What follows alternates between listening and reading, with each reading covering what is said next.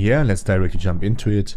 So you already know that we can create an accounting group for a vendor in transaction code OBD3, that's OBD3. And you have learned that an accounting group stores important parameters and is also used for classifying vendor master records in our system.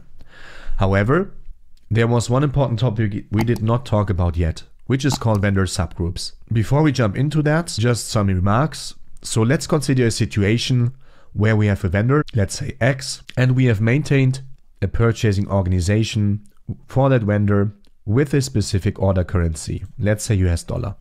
But the same vendor can also accept different currencies like Indian rupee, euro, AED, and so on. And we procure materials to different plants. So for that, we would create so-called vendor subranges for 3 different countries: India, Europe, and the Emirates.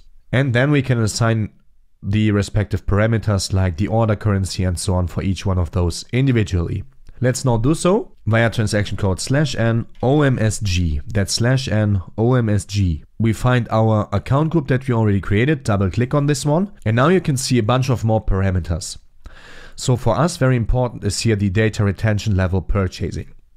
To utilize vendor subgroups, we need to click on both vendor subrange relevant and plant level relevant, otherwise it won't work. Also, you may have noticed here the field status could also be maintained now on a subrange level or on a plant level. So for now, let's save this one.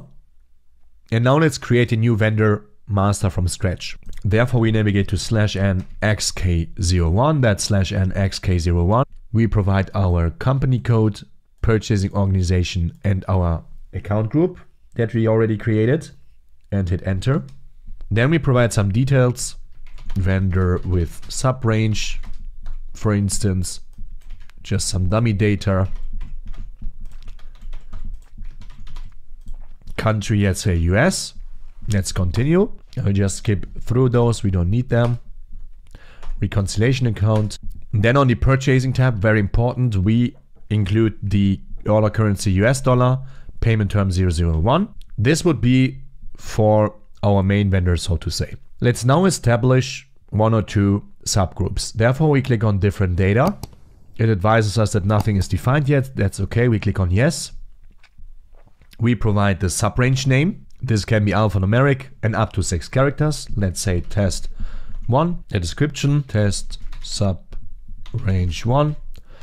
Then the plant it should be assigned to. And then here alternative data, we say purchasing data and click on continue.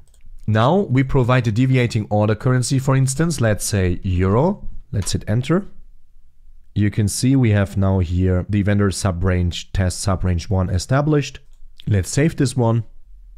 Let's provide one more line. Let's say click on create. Vendor subrange again, the description, and this time plant 0002. Purchasing data create. And this time we say AED as a currency, and save this one as well. Let's display our vendor. And here we can now see under different data our 2 subranges that we established. And if I click on this one, we can see the order currency euro. If I click on the other one, we can see the order currency AED. Let's now go to the transaction /n ME21N to create a purchase order and see this in action. We select our supplier over here. Purchase organization group company code as always, our material, quantity, net price, then the plant, storage location, hit on enter. You can see the currency is still US dollar over here. However, now line item level in the material master, in the material data tab, we can select our vendor subrange for this vendor. In this case, vendor ending with the 1 and the subrange 1. If I now hit enter, you will see that the currency will change accordingly. As for our plant 0001, we included the currency in the vendor subrange euro instead of US dollar. However, if I adjust the vendor subrange to test 2, you can see that the currency changed again. Thanks a lot for watching this video till the end. I hope you enjoyed it. If so, then please subscribe to the channel and activate the bell to not miss any more videos. And see you next time.